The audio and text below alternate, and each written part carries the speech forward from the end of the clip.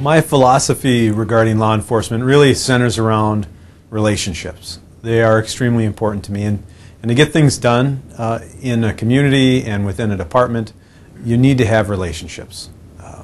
We can't be successful without the community, we can't be successful without our criminal justice partners, and we can't be successful internally without positive relationships.